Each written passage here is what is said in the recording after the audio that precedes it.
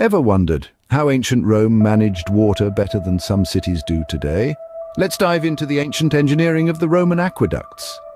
Picture this, you're in ancient Rome and you turn on a tap. Instant, clean water. But how?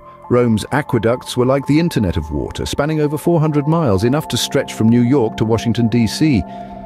Now, imagine laying a pipe with such precision that it drops just 1 foot for every mile.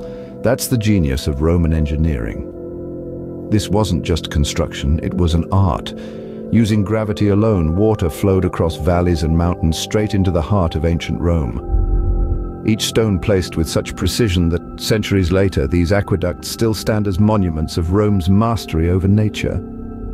Was this ancient ingenuity or a lost technology? How did they achieve such feats without our modern tools? What did we miss?